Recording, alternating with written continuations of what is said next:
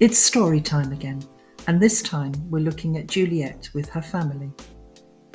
It's a true story, however, the names have been changed. Juliet set off to do the shopping, leaving her little boy in the capable hands of the au pair. As she left the house, she noticed a white van parked close by. It had been there for a while now, at least a couple of weeks, and the man inside seemed to be always staring at her. She dismissed it. It must be a workman doing something for one of the neighbours. She returned from the shops and put all the shopping away. Suddenly the au pair came running in from the garden with her little boy. "There's a man!" she cried. "Wishful thinking," laughed Juliet. But just at that moment, a man ran through the back door and into the kitchen. He was tall with a large frame, but Juliet couldn't see his face as he wore a mask over it, and only his wild eyes were visible. He was also carrying a knife in his hand. "Please don't hurt us," pleaded Juliet. "Upstairs," came the reply, and the man ushered them all up the stairs to the bedroom. "Tie them up," he ordered to Juliet.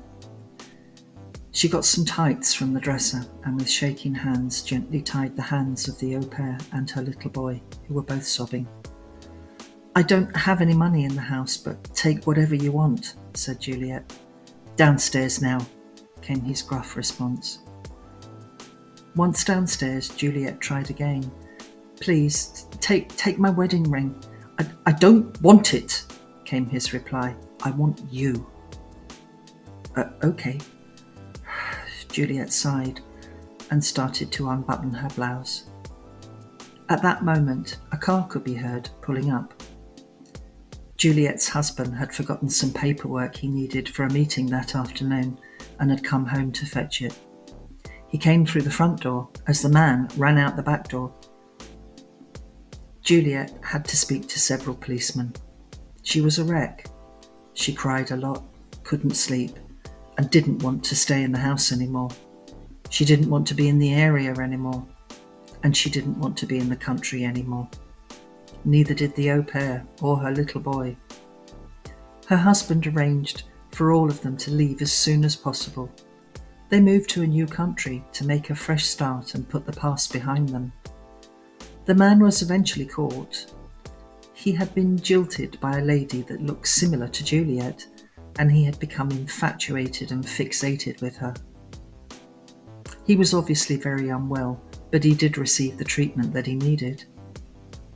Juliet, her little boy, and the au pair did make their fresh start and managed to put the trauma behind them and heal from it.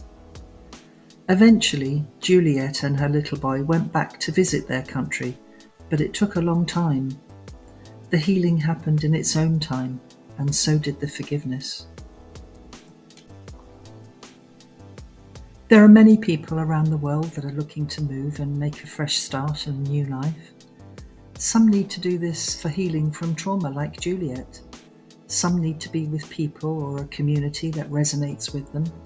Some want a quiet and peaceful environment, free from noise and hustle and bustle, whilst others want a better climate for their health. There are a multitude of reasons why people need to emigrate and move to another place, and there should never be boundaries, borders, or bureaucracy to stop them. When people are not in the place where they feel they are at home, then it's simply known as wrong geography. If newcomers to countries integrate with the people already in those countries, respecting their ways and customs, and if they positively contribute to the community and not try to take over, dictate, or rule over the people already there, then there should be no reason to prevent free movement of people. The earth belongs to no one, not to plant life, not to the animal kingdom, and certainly not to us. So no one has the right to take without asking or take without giving.